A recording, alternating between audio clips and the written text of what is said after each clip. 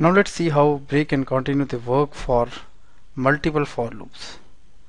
Now we've already seen a simple example of how we could use multiple for loops to get to a row and column kind of an output.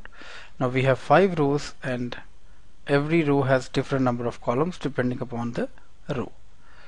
Now what if we want this entire output to stop at I equal to 3?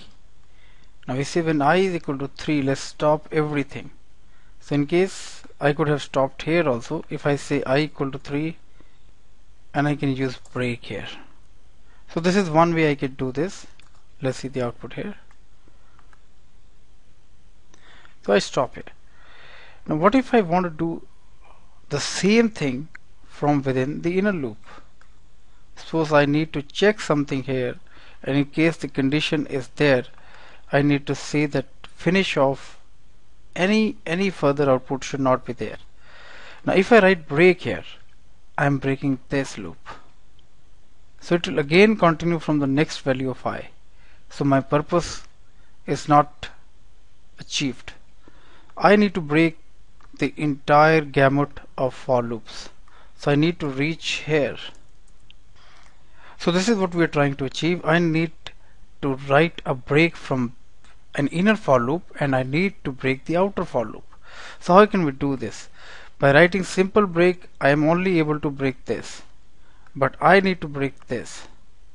So what I'll do is I'll put on a label here and I'll say at I equal to 3, don't just break, you break 1.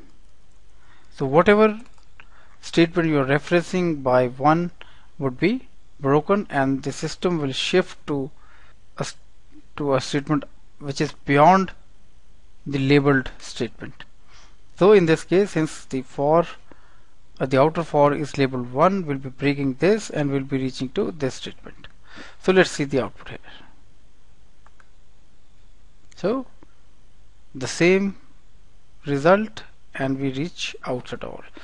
So what we essentially have done is, since Java does not have a go-to statement, we have labeled a statement and we break that. Instead of a normal break, we have a labeled break. So we break this and we reach here. So this is how you could make use of labeled break by breaking a loop at any level. So I could have another loop, say another for loop here, say label 2, and I could have a for loop here, and you could break 2 here, or you could break 1 depending upon what condition or what flow of loop you want here. So this is how a labeled break works. Now what if I use a continue here? So at I equal to 3, I say continue 1. So continue 1 means you continue with the next value of I. So for one complete value of I, the entire for loop is skipped. So for I is equal to 3, nothing gets printed. So you won't find a row of I equal to 3. So as you can see, 1, 2, then 4 and 5. So what this is essentially meant is that you can continue with any loop at any level by simply putting a label. So I put this at the outer loop and I say, instead of simple continue, which would have continued with the next value of j, I say continue with the next value of I. So this is how you can work with a label break and a label continue. So label break says it breaks that loop to which you have put down the label. Continue continues with the next iteration of the loop to whom you have assigned the label. So this is for multiple loops.